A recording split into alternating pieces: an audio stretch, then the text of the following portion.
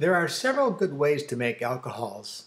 So using them in organic synthesis as intermediates to make other compounds, for example, through substitution, is very attractive. At the same time, speaking of substitution, the OH group is such a bad leaving group, it just doesn't get displaced using normal SN substitution conditions. What I'm saying is this OH group does not function as a leaving group. Whether we're talking about Sn1 or Sn2, the loss of hydroxide as a leaving group doesn't happen because hydroxide isn't stable enough. But we can change all that if we're talking about water as a leaving group, a neutral leaving group, one that doesn't have a negative charge. Water is so stable, it actually can just depart with a pair of electrons to take care of that positive charge on oxygen. It becomes a stable neutral molecule, and now we've made a carbocation in an Sn1 reaction. This happens. So neutral leaving groups are really useful. They can turn alcohols into compounds that are reactive enough to participate in nucleophilic substitution reactions, both Sn1 and Sn2. Well, how does that happen? Simply use an acid, and what we'll see is that in the presence of an acid, have an equilibrium, protonation. Acid-base reaction. Oxygen has two lone pairs of electrons. I'll put one in so we can show that pair bonding to the proton. And now we've got a good leaving group.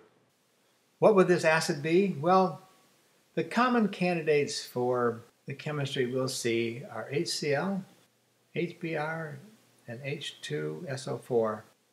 Both of these create good nucleophiles during the protonation process.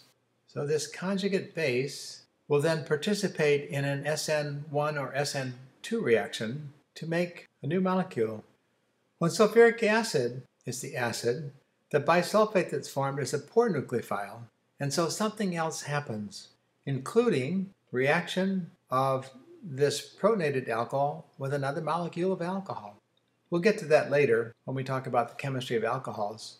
For now, the point is that a very poor leaving group, the OH of an alcohol, can be transformed into a very good leaving group, the protonated OH of an alcohol, which then undergoes Sn1 or Sn2 chemistry. In terms of the energy diagrams, then, take a look. The normal Sn2 reaction looks like this. If an alcohol is the starting material that's protonated by acid, we have another step to begin with. So we have an alcohol, we have a protonated alcohol, and we have a product. For the Sn1 reaction, there's an intermediate formed. If an alcohol is a substrate, there are two intermediates formed. So the use of acid with alcohols adds a step, an early protonation of the alcohol to turn it into a good leaving group, and then the chemistry proceeds as normal. The Sn1 and Sn2 reactions involve reaction of a nucleophile, either with a carbocation or with a neutral compound that has a leaving group. So in the one case, we're talking about a nucleophile donating a pair of electrons to a carbocation. In the other, we're talking about the nucleophile actually displacing the leaving group directly. But in either case, I've typically indicated that these are negatively charged nucleophiles. So the product in each case is neutral. This carbon, of course, has other things attached to it. The product here we could write as a nucleophile. We know, of course, that it could be enantiomers that we're forming. This doesn't have to be a negatively charged nucleophile. Examples of neutral nucleophiles include water, alcohols, and amines, compounds that have a NH bond. In every case, the nucleophile has a proton attached to a heteroatom. In each of these cases, the substitution reaction isn't complete until there's been a proton transfer at the end to form the final product. Take a look. What we're saying is the nucleophile has a proton attached in addition to a pair of electrons. And when that nucleophile adds, the product that is formed has a nucleophile, proton, and positive charge. And in a final step, which is an equilibrium, some base that has a pair of electrons to share with a proton removes a proton.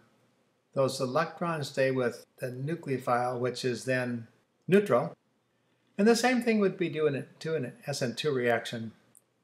So what I'm saying is that neutral nucleophiles are common in organic chemistry when they have a proton attached to a heteroatom. And after the nucleophile has added to the carbon, a proton is lost in a final step with base subtracting the proton. And to look at the energy diagrams, for the Sn1 reaction, there's an ionization step to make a carbocation. The nucleophile adds to make a product, which is protonated, and the proton leaves to make the final product. So the initial product when the nucleophile adds is a nucleophile with a hydrogen attached, and that will have a positive charge. And ultimately the proton is lost, and then we have a product with a nucleophile. It's neutral. So the energy profile for this Sn1 reaction has 3 humps, not 2. The ionization, the addition of the nucleophile, and then ultimately loss of proton. And for the Sn2 reaction, what do you predict?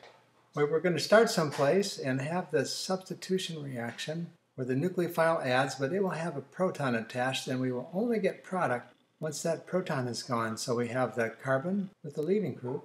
We have the carbon with the nucleophile attached that has a hydrogen on it. So now there's a positive charge. Then ultimately we have product with the nucleophile attached. So bottom line is, when we have a neutral nucleophile, it will almost certainly be a compound that has a hydrogen attached to a heteroatom. That nucleophile will add. It makes a protonated product, a positive charge. The final step is loss of proton to make product. There's an additional step in the process. There's an additional hump in the energy diagram.